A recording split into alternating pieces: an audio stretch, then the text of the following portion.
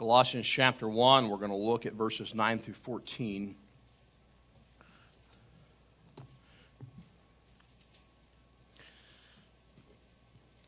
We've been taking the first Sunday of the month and looking at ways that we can get closer to God this year.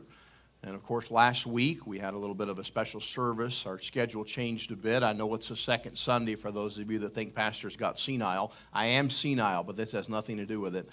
And so tonight we're going to look at another way that we can get closer to God. Look here in Colossians chapter 1. We're going to look at verses 9 through 14 as a bit of as our text this evening. And we're going to break down some of the verses here tonight.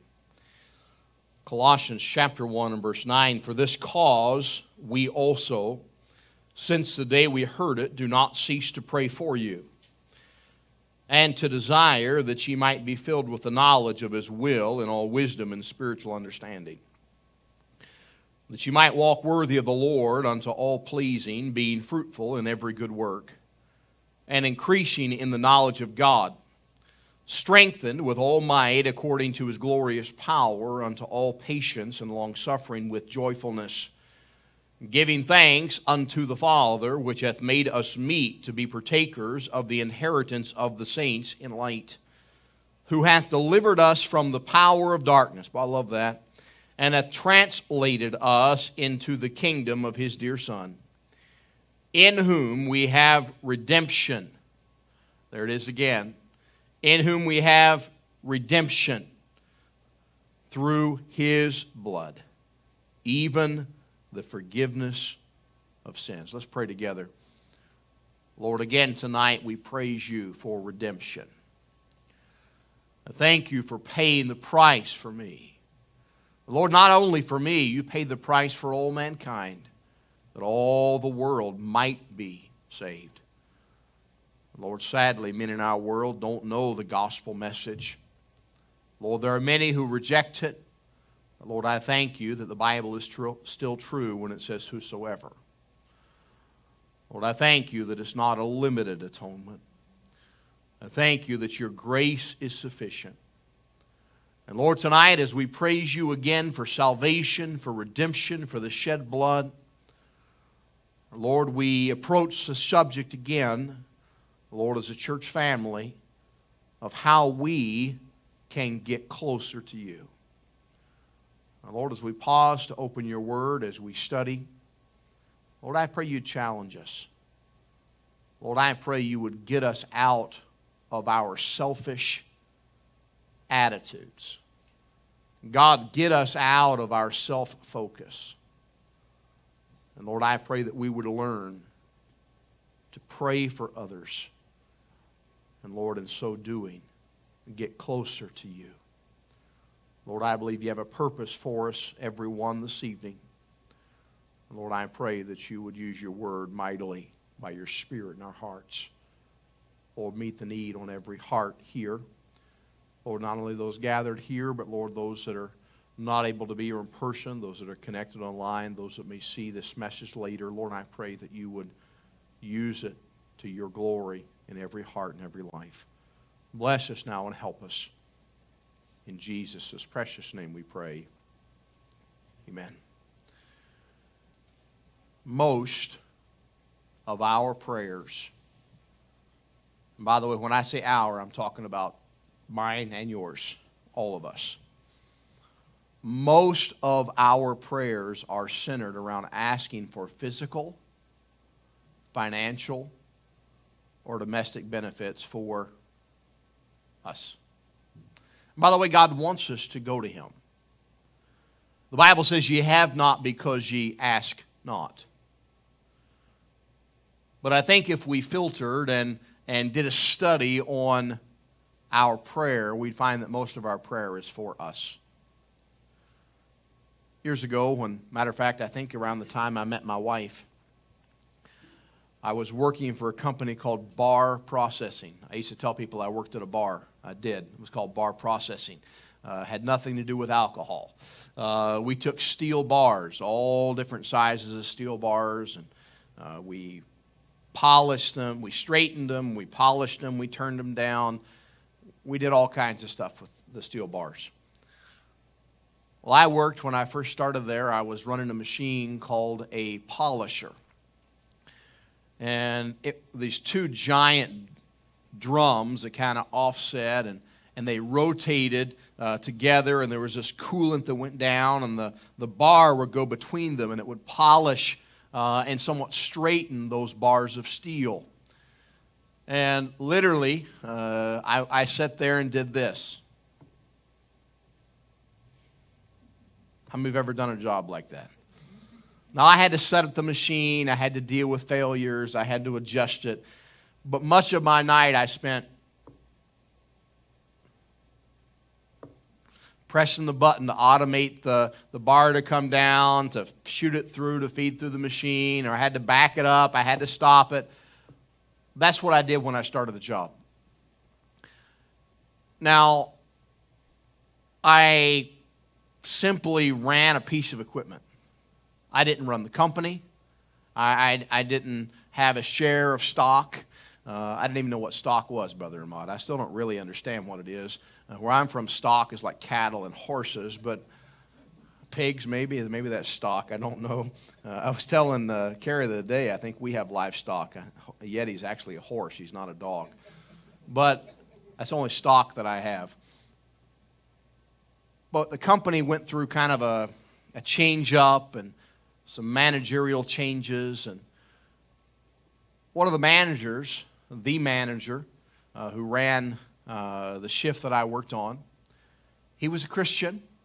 And he was very friendly towards the few of us that worked there that were went to a Bible college. And one night he came to me. He said, "Brian," he said, "we're having some trouble." He said, "We're losing money."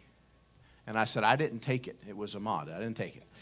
I said, "No, I didn't do anything." He said, No. Nobody's taking money. He said, we're not making the profits we should make. And he said, I want to find out where we're failing as a company. I thought he was going to say, "And we've decided it's you, so you're out of here." But he said to me, and some of you are going to be shocked by this, he said, "Somebody told me that you know how to run computers." Now, this was late 1994. We're talking a high-tech period of computers. And I actually grew up as a bit of a computer nerd. I had a Commodore 64. I got a Commodore 64. How many of you ever had one of those? Commodore 64 computer? I got that when I was, I think I was 10 years old. And I learned to program in BASIC by the time I was 12. I learned some C++, some Turbo Pascal. Any of you know those words? Those scary, there we go, my people right there. I knew computers. I are a computer nerd. I was. And he said, "Do you know how to do spreadsheets?" I said, "Absolutely." He said, "Okay." He said, "You're no longer doing this." He said, "Your job," he said, "the job has never existed before." He said, you're gonna create, I'm creating a position, you're gonna define it. He said, "I want you to create a spreadsheet and a tracking mechanism so we can track downtime and we can find out where we're losing money." And all he gave me was a computer and a room to work in. That was it. Now, I went to work in my steel-toed boots, my Centos uniform. Looked like an old gas pump attendant, Miss Lois. That's the kind of uniform I had on. And in the nasty, grimy, greasy, disgusting office. And I sat at a computer and I created a means whereby to track the problems. I was not a well-liked person in the company after that. You know why? Because we found out where the problems were. We found out the people that were sucking time and not putting in the effort. We found out machinery that needed to be fixed. We found out where we were losing money. Why? Because we began to track it. I'm afraid that if somebody came into your prayer life and my prayer life and said, "Hey, I'm here to help you track your prayer life. We're going to chart it out." Can I tell you what they'd find in my prayer life and yours? We'd find out that most of our prayer is,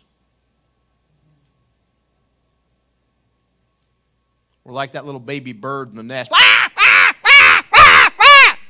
And by the way, that baby bird's not saying, hey, feed my brother. Hey, feed my brother. That's not what he's saying. He's saying, feed me.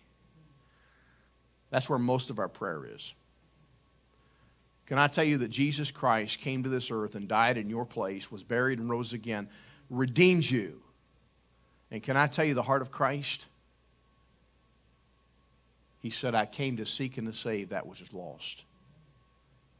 He who is the King of kings and the Lord of lords allowed himself to be born in a stable, allowed himself to be of no reputation, the Bible says. He was despised, rejected, and hated, and yet he died. Why? For others.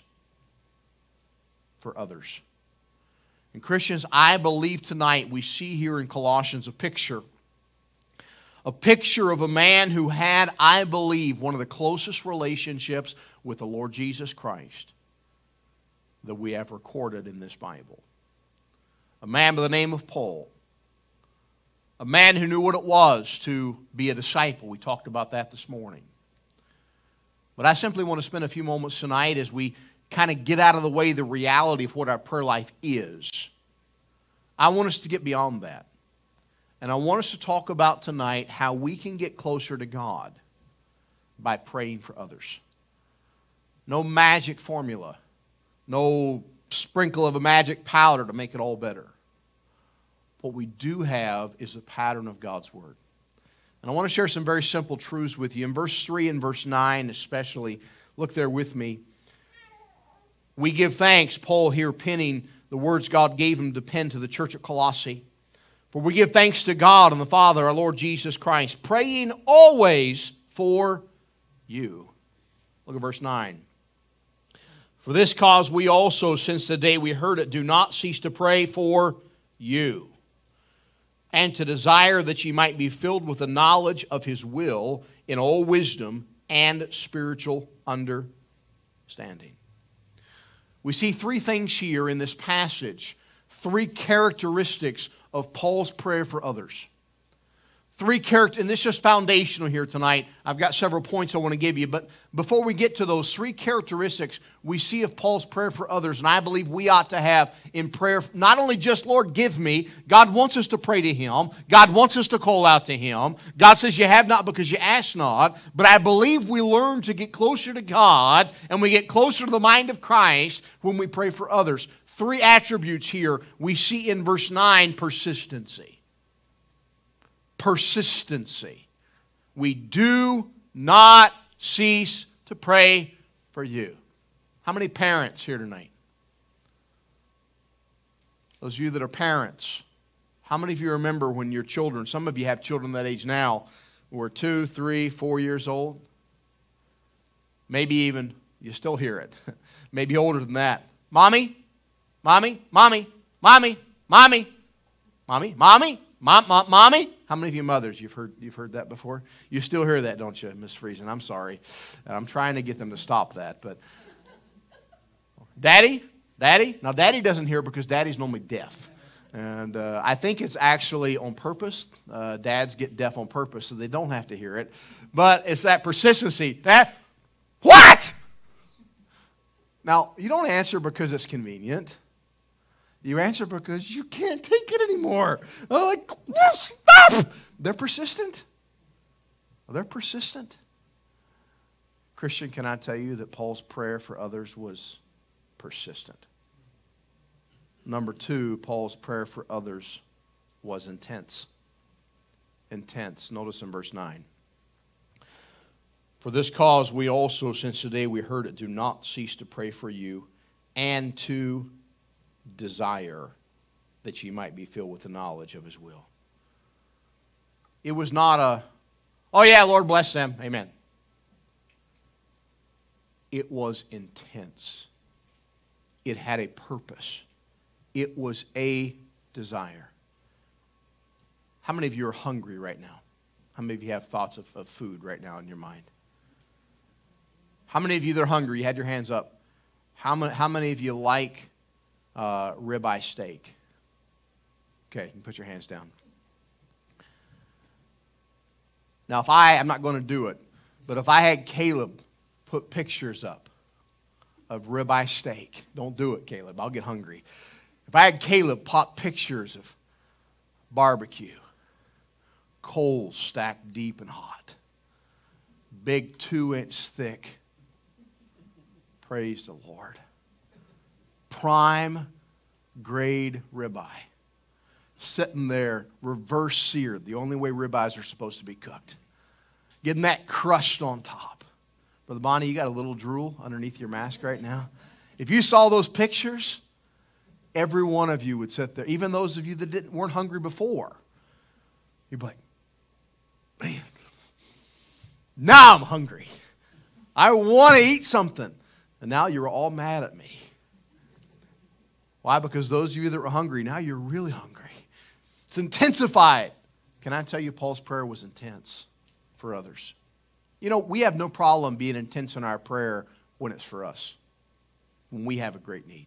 Oh, God, I need you. God, I have to have this. When's the last time your prayer was intense for others? Paul's prayer for others was intense. Number 3, and this is just foundational here. We're going to get to some points in a moment. In verse 9, I want you to notice another word. For this cause, we also. We. It wasn't just Paul. It wasn't Paul saying, I am praying for you, although he was. Paul was praying with others, for others. That's key right there. Paul was praying with others, for others. Now, I want to give you some points tonight, 7 points. 7 ways that we find here just in this passage. 7 things that we see the Apostle Paul prayed for that God gave from the pen of the church of Colossae and to us tonight. Number 1, look at verse 9. Now, I want us to use these points and this truth here that we can shape and model our praying for others. Now, we see the prayer was persistent, it was intense, it was in unity, and we ought to have those 3 things, but we got to have some direction. We got to know what way to go. You know, if Josh was a truck driver, and you haven't been a truck driver for a while, but if he was a truck driver, and I had a load of ribeye steaks. And I said, Josh, here, I need you to deliver these ribeyes. I gave him imagine a whole refrigerated truck full of ribeyes. I would probably rob it. I'd wear a mask and write it down. Miss Lois, you come with me, wouldn't you? Bring your pistol. We'll rob it just like they robbed the old trains when you were a little girl. And we'd go after it. Now, if I said, here's a truck, here's a semi with a trailer full of ribeye steaks, go deliver it. Josh is going to look at me and say, okay, I got to deliver it, but where? How? When? Those would be important things for him to know. Christians, some important things for you to know and for me to know on how to pray for others. And I really and truly believe as we pray for others, our prayer life takes a level higher that gets us closer to God.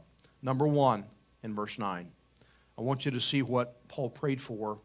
For this cause, we also, since the day we heard it, do not cease to pray for you and to desire that ye might be filled with the knowledge of His will in all wisdom, and notice this, and spiritual understanding. Christians, can I help you? Can I help you in how to pray for others? Not my philosophy, not what I think, but what we see here in Scripture.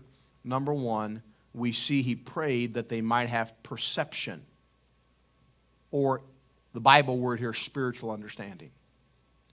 Spiritual understanding. Do you know one of the reasons that some of our friends, our brothers and sisters in Christ, make wrong decisions? Because they don't have spiritual understanding. They're not making decisions based on spiritual understanding.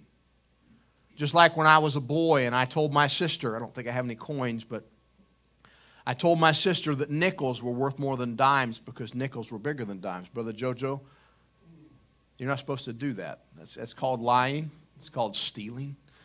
And so anytime we had someone give us coins, now I grew up in a day and age when, you didn't get $1. You got, here's a quarter, here's a nickel, here's a dime. How many of you remember that? Or here's a penny. I remember getting pennies when I was a kid. And anytime someone gave us change, I'd say to my sister, I love you so much. I want you to have the best. I was a deceptive little rascal. I remember literally the night that I got saved, 5 years old. I remember thinking that night, I am going to burn in hell forever because I robbed my sister and I lied to her and stole money from her. And can I tell you, I was right? I was just as much guilty of hell as the guy who murdered somebody. Just as much guilty of hell as the one who robbed that truck full of steaks. Miss Lois, I'm just as guilty as you were. But I convinced her it's bigger, it's worth more money. My sister's 2 years younger than me. She didn't have the perception to say, hold on a minute, a dime is worth 10 cents and a nickel's worth 5 cents, so you're lying to me. She just said, oh, thank you. Here you go. No perception. Christian, can I encourage you as we seek to get closer to God to learn to pray for one another? Learn to pray for spiritual understanding. Pray, not, Lord, help them to see it the way I see it. That's what you want to pray. Can I tell you what that is? That's you going, okay, Lord, give it to me. Now we think, oh, I'm praying for my brother or sister in Christ. Well, I wish they'd see it my way. No. Wish they'd see it the Lord's way. That spiritual perception. Number two. Number two, look if you will again here at look at verse 10. That ye might walk worthy of the Lord unto all pleasing. I love that in verse 10. All pleasing. Number one, as we pray for others, may we pray, first of all, that they have spiritual understanding, they have perception. Number two, pray that they might be pleasing to the Lord. Here's another danger, another pitfall. Lord, I wish that He would please me. Lord, help her to please me. Help my coworker to please me. Help my family member to please me. Help my church member, brother and sister in Christ to be pleasing to me. But rather, we see Paul praying. Under inspiration of the Holy Spirit, God gave him the words to pen to be pleasing. To be pleasing here in verse number 10. Unto the Lord. Unto the Lord. Unto all pleasing.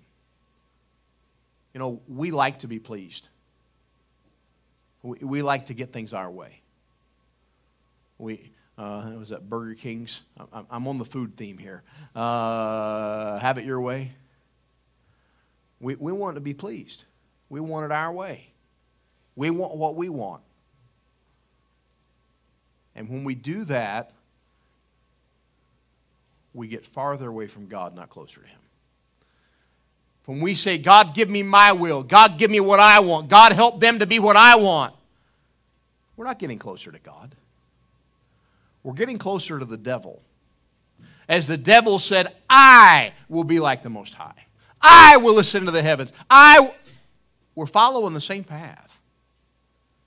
Our pride is elevated again and again. A month and a half ago or so, maybe 2 months ago now, and we're going to have to do it this week. I had to put some more water in the baptistry. That's because Miss Lois keeps drinking it every Sunday. She comes and gets a big glass, or it evaporates, one or the other. And I put the water hose in, turned the water on. We were here working on a Saturday. I was in my office. Pastor Price was here. He was doing some drywall mudding, and I don't know what I think Darren was sleeping in the back somewhere, and Bernard was here. And I heard Bernard say, Pastor! Only his voice is much deeper than mine. You were here, weren't you, Brother Bonnie? I think. Oh, you weren't here? I came running, well, as fast as I run. And water is pouring. We were the only church in this part of Edmonton with a waterfall in our building. Water is pouring over the baptistry. And we went and shut the water off, and I forgot it was on. It was overflowing. Now, we need to fill it again, but Brother Darren, help us not to do that again. We're going to make sure that doesn't happen. But it was coming out. It was flooding over. It was coming over the edge. You know, so often we want to have the blessings pouring on us, just like that water was pouring out over the edge. We want everybody else to pour out on us. We want them to please us.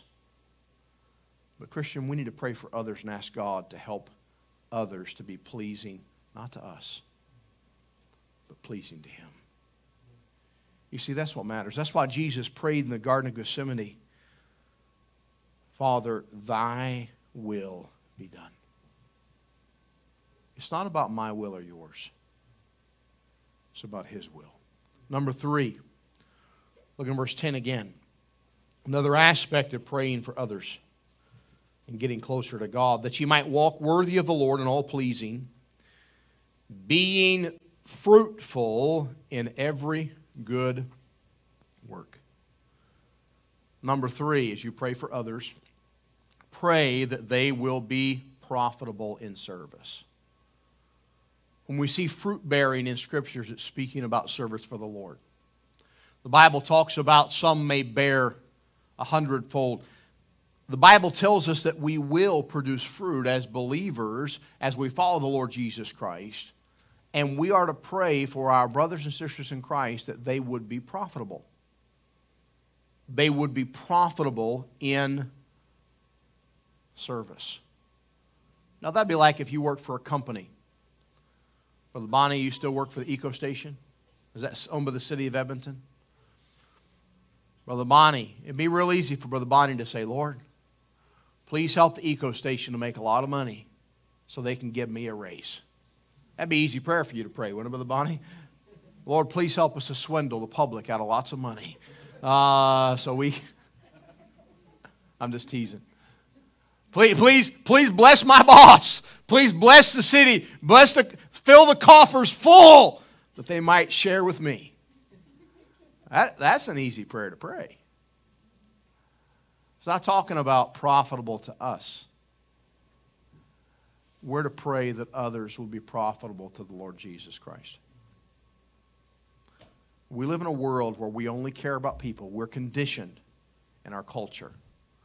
We're conditioned by the world system to only care about those that can do something for us. And if they can't do anything for us, we want nothing to do with them because they're useless. Can I tell you, as we pray for others, we need to pray, Lord, help them, help her, help him to be profitable to you in service. Lord, I pray that you'd bless that church, bless that brother, bless that individual. God wants us to pray for others to be profitable to Him. By the way, I see it. I've been pastoring now for almost 16 years. I was 12 years old when I started. Miss Lois, you were 30. And I got to be real honest with you. I found something unusual. And I still find it unusual and sad to me that, and not folks that I'm close with, but I knew people. I met people when I came to Canada, and I know of people, not men that I'm close to, but folks in ministry that are upset, that get upset when God uses and blesses other people. I never understood that. For instance, whenever Brother Jackson came up and shared burden with us many years ago that they were going to come to Edmonton and start a church, I said, man, that's awesome. I said, how can we help? I told him, and you could ask him, he'll tell you this is true. I said to him, I wish there were 20 other men just like you on their way to Edmonton right now. I said, I wish there were churches popping up on every street corner. Why? Because every soul that's saved, every person that hears the gospel, I'm not talking about false churches. I'm not talking about false religions. I'm talking about true Bible-preaching churches and ministries that are speaking the truth of the Word of God. We ought to be praying that they are blessed, that they have profitability in service. Every report I hear, every time I hear of a ministry and a blessing, it doesn't challenge me as far as, oh man, I don't think we're going to measure up. It encourages me. Boy, we ought to be praying for others. We ought to be praying for our brothers and sisters in Christ that God would bless them, that they would be profitable in ministry. And I've got to hurry here. Look at verse 10. Let's continue on. That you might walk worthy of the Lord in all pleasing, being fruitful in every good work. And here it is, and increasing, not in the knowledge of the world, increasing in the knowledge of God. Can I tell you what we see here? We see Paul praying for progress. Progress. Praying for growth. Praying for growth. How many of you know the Christian life is not like this? Now, without sin and without the influence of the world, maybe. But can I show you what the Christian life normally looks like? Because of the world and the flesh and the devil.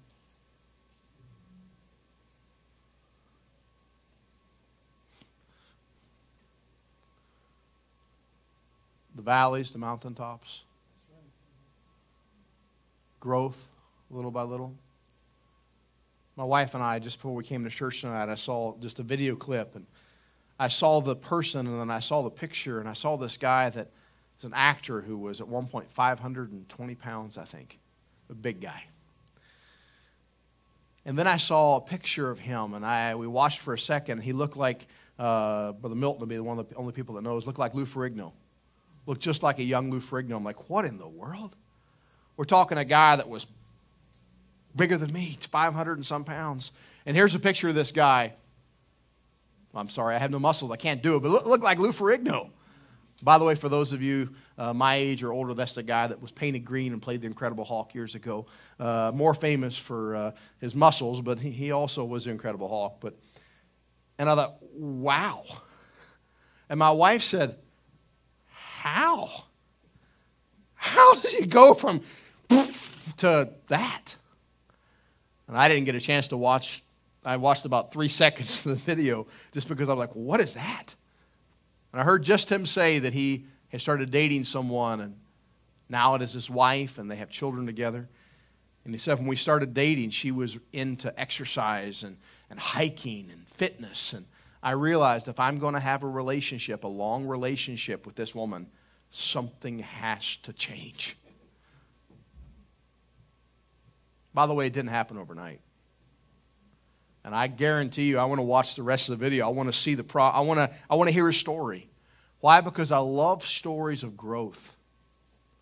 I love seeing people that make progress in their life.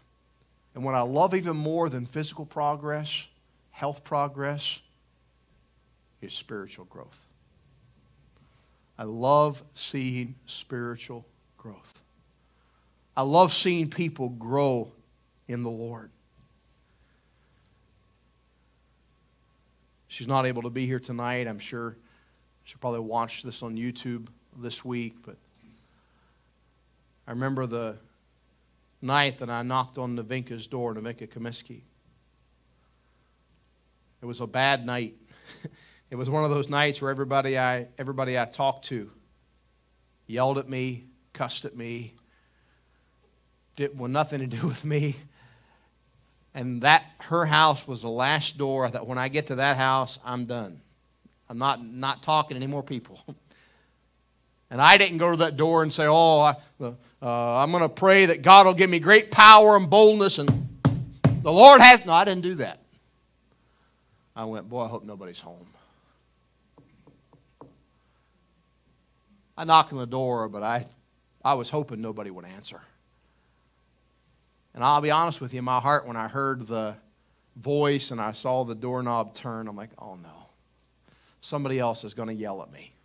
I just got chewed out on the house right beside of there. She opened the door, and I said to her I had Elizabeth with me. By the way, Elizabeth had to break up a fight on the church bus today. She got her hair pulled, got her face scratched. And I said, boy, all those years of fighting with your sisters paid off. But Lizzie was this tall. Stuart was with me that night, Stuart and me and Lizzie. And I asked her, I said, ma'am, I said, if you died tonight, you know for sure you go to heaven. And I said, would you like to know? She said, I sure would. Come inside, sit down at my table. I remember that night, the night that Navinka got saved. I've seen many, many, many Christians, baby Christians, grow in the Lord. But as I think back to seeing little by little, every time she saw something in the Word of God and realized, oh, okay, I've got to do this. This is what the Lord wants. That decision was made. Growth was made. Some of you remember when you got saved, remember being confronted with the Word of God and, well, this is what the Lord wants. And you had decisions to make, decisions of growth. Praise God for that growth. But Christian, can I tell you, it shouldn't stop a year after you get saved. It shouldn't stop when you're a baby Christian. It should continue until you see Him. And we ought to be praying for others, for our brothers and sisters in Christ, that they keep making progress. Not praying, Lord, I wish you'd do something about that Bonnie Dingle. But rather, Lord, I give Bonnie growth. Lord, help him in his spiritual growth. Lord, help him in his progress. Increase him. Not, Lord, I bring him where I am. That's what we want to pray. Lord, I wish they think and be like me. There's the devil's thoughts again. But as we get close to the mind of Christ, as we get closer to Him, Lord, bless them, help them to progress to be more like You. When's the last time you prayed for someone else's growth? When's the last time I prayed for somebody else to progress in their Christian life? Look at verse 11. Strengthened with all might according to His glorious power. Number 5 here we see Paul was praying for these members of the church at Colossae that they might be endued with power. That they might have the power of the Holy Spirit. And can I tell you what God empowers you for and empowers me for? To do His will. Jesus told those gathered around that ye shall receive. Gave them a promise in Acts chapter 1 that they would receive the Holy Spirit. For what purpose? That ye will be witnesses unto me. Both in Jerusalem and Judea and Samaria and in the uttermost part of the earth. That power was not so they could walk around and say, hey, look at me. Look how awesome I am. Look how spiritual I am. Not at all. It was so they could do the work God gave them to do. Why do you stop? Brother Jojo, why do you stop at a gas station? Waste time. I hate wasting time at a gas station. Why do you get out, put your credit card in the gas pump, stick the nozzle in your car, squeeze the trigger, and watch your bank account being drained? Why do you do that? Why do we put gas in our car? Because we have to use our vehicle. And how many of you know that vehicles don't run without gas? If you've never run out of fuel, let me tell you, if you drive them until the E, and then you wait past the E a little while, eventually it goes, and it becomes a lawn ornament. It doesn't go anywhere. You have to put gas in it. We don't buy gas because we want gas. We don't drive around going, hey, I got a full tank of gas. No. You get gas so you can get from point A to point B. God gives us His Holy Spirit to serve Him. He empowers us for His purpose. We need to pray for one another that God would embolden and empower and endue with power our brothers and sisters in Christ. For what purpose? To do His work. To share the gospel. To reach the world. To love others. By the way, God empowers you to love others. God empowers us to show forth Christ, to live as Christ. Number 6, 2 more points I want to give you quickly here. Verse 11. Strengthen with all might according to His glorious power, unto all patience and long-suffering with joyfulness. This is an anomaly, these words. It's a bit of a juxtaposition of words for us in our culture. Words that are going together here that doesn't quite make sense.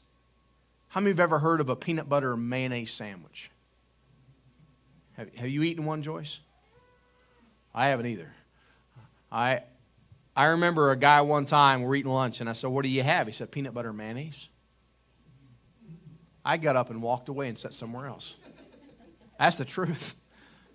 Other than anybody that would take peanut butter and mayonnaise and put it together, something's got to be wrong with them mentally. They got to be deranged. I can't be around that. That might be contagious. Now, I know there are people that say that's good. But Bonnie, that's disgusting. That's just not right. That's just wrong on way too many levels. It's like, let's get back to ribeye steak. That's like taking ketchup and putting ketchup on a ribeye. I believe that you should get the death sentence in this country if you do that.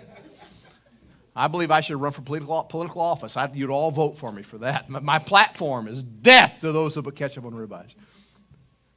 They just don't go together. Now, there's a couple of words here that in our ideology, in our world, they don't seem right together. But they are in God's economy. Look here at this verse, the last part of verse 11. Unto patience and long-suffering. Now, those two things, they kind of go together. Patience and long-suffering, sure. But look at that last word. With joyfulness. Joyfulness. Joyfulness. How many of you like waiting? Imagine that. Nobody likes to wait. We like instant gratification. We want something and we want it now. If we have to wait in the drive-thru window for more than a minute, it drives us crazy. By the way, that's the industry standard. At least when I worked in a drive-thru back in 1993 or 92 I started. The industry standard is they wanted us to have people through in under a minute. When I was 17 years old, when I started working there for a place called Long John Silver's in the U.S., we built, or I didn't build it, I worked it there while they built a drive-thru. So a few months after I started there, we had a drive-thru. And it was the first drive-thru that Long John Silver's had ever had in that area. And we were told all the stuff we had to do, how it had to happen. And they told us they wanted us to have a 1-minute time of the orders going through, less than a minute at the window. And they had inside the drive-thru window, they had a timer. I'm not sure if any of you ever worked in drive-thru before or not. Maybe they do this still, I don't know. They had a timer, a running timer that showed how many seconds you'd been there. And they also had that timer outside. That's not a good idea. But they had a timer. That was probably a real bad idea, where the people outside could see the time as well, how long they'd been there. And the way it worked, of course, this is 1992. This is old technology. There was a sensor when the car was there, and then when the car pulled away, it would reset itself. So I was working the drive-thru, and I said to all the people who work with me, hey, this is how it works. Before it gets to a minute on the timer, whoever's working drive-thru, I told everybody this but the manager. I said, if you're working drive-thru, before it gets to a minute, reach your hand out the drive-thru window. Cover the sensor, move your hand off the sensor, it'll reset it to 0. 17-year-old genius. We had the fastest drive-thru time in the nation. That's God's honest truth. Look it up. Gallipolis, Ohio, Long John Silver's, 1993. Fastest drive-thru time in corporate history. Depending on the restaurant, Yeah. My boss found out what I was doing after we got a letter, after we were in all the newspapers for the company. And he said, "You can't do that anymore." I said, "Hold on a second, Eddie." I said, "If we stop cold turkey and we go from, I think it was 30-some seconds, to a minute or a minute and a half, something's up." So we had to, day by day, every other car, we did it.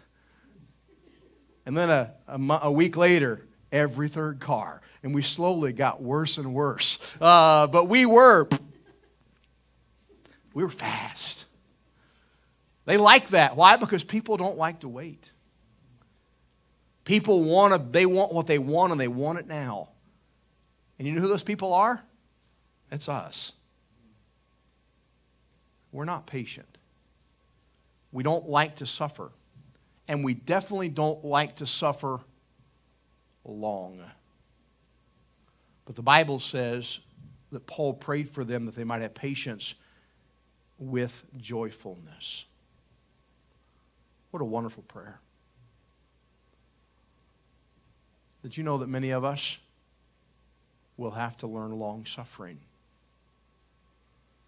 That's a difficult thing, but more difficult to learn to have joyfulness in patience. To be joyful knowing we can trust the Lord. Your brothers and sisters in Christ, they need you to pray for them that they would have that joyfulness, that they would have that patience. And we get angry with folks when they're not patient with us.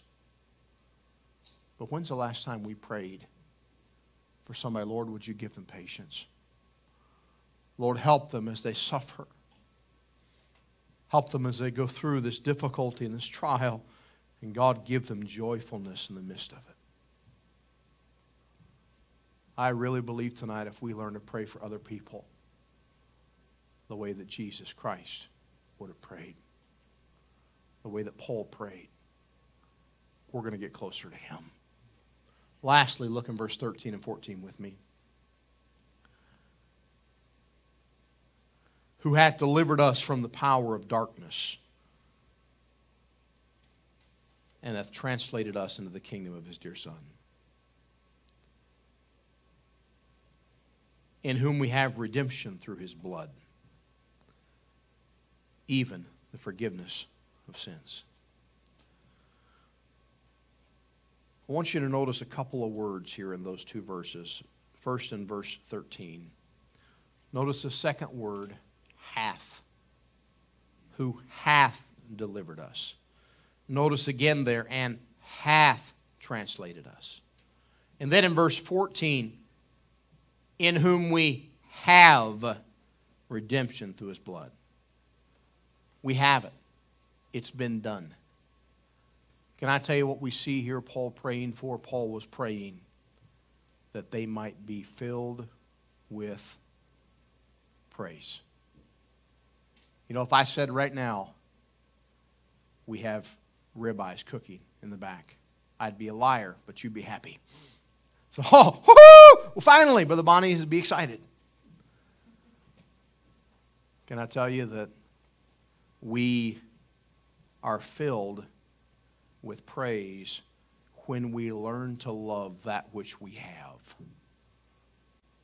So often we're like the old mule with the stick with the carrot hanging.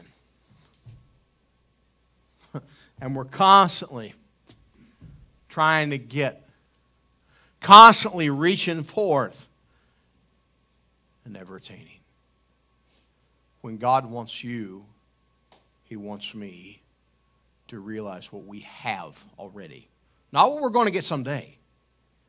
I already have it. I have redemption. The theme of the message has all day has been on redemption. When we really and truly understand redemption, can I tell you what happens? It fills our heart with praise. How wonderful it would be if we prayed for others to have praise in our hearts. If we prayed for others to know the goodness of God. If we prayed for others that they might be filled with praise. I've been talking about getting closer to God. So, well, Pastor, I thought you were going to give some kind of magic formula. No, no magic formula. But I believe part of being like Christ, part of being transformed, we see here tonight translated in His kingdom, is praying for others. Every one of you here tonight knows somebody that prayed for you. Maybe it was a parent. Maybe it was a pastor. Maybe it was a Sunday school teacher. Maybe it was a brother or a sister. Can I tell you somebody else that prayed for you? 2,000 years ago, the night the Lord instituted that remembrance we call the Lord's table, communion. The night that He told the disciples to remember Him in the bread and in the juice. That night He went to a place called the Garden of Gethsemane. And there in that garden He went to pray, and He took Peter, James, and John a little farther, and He went a little farther yet, and He bowed to pray. It was there that He sweat, as it were, great drops of blood. It was there that He prayed, Father, not my will but Thine. Can I tell you what else Jesus did that night in the garden?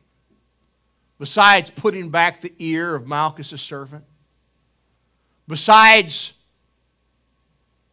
sweating drops of blood, Jesus prayed for you. And Jesus prayed for me in that garden. Christian, if we're to be like Christ, if we're to get closer to Him, we need to pray for one another. We need to not pray, God, make them what I want them to be, but God, help them to honor You.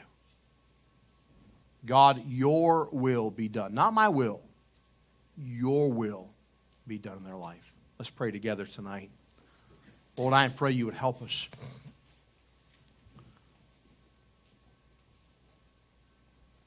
Help us, Lord, to learn to pray for others. Help us to set aside our pride. Help us to set aside our selfishness. Help us to set aside our laziness, our slothfulness. Lord, help us to set aside our uncaring, calloused hearts. And Lord, help us to learn to love others. Help us to learn to pray for others. Lord, I pray we'd have the attributes in our prayer that Paul had. God, help us to be persistent in our prayer for others. God, help us to take it seriously and be intense in our prayer for others. And God, help us as a church family, Lord, to be in unity, praying for one another. Lord, not judging one another, praying for one another. Oh, Lord, I believe it would be a revolution in our church. I believe it would spark a revolution in our relationship with You if we would truly begin to pray for the needs of others. God, tonight during this time of invitation, would You help all of us to take a few moments, Lord, to set aside a few moments tonight just to pray for somebody. Lord, I pray right now, Lord, You'd place someone, a brother or sister in Christ, maybe a ministry leader, maybe a pastor, maybe a missionary, maybe a parent, maybe a brother or a sister. Lord, would You place someone in our hearts tonight? Lord, would You help us to spend just a few moments praying for them? Lord, loving them the way You love them. Learning to be like You. Lord, I pray You to work in our hearts. Lord, if there's decisions that we need to make tonight, Lord, help us to make them. Lord, help us tonight to pray for one another. With our heads bowed and eyes closed, would you stand with me this evening? As the music begins to play, the altar's open.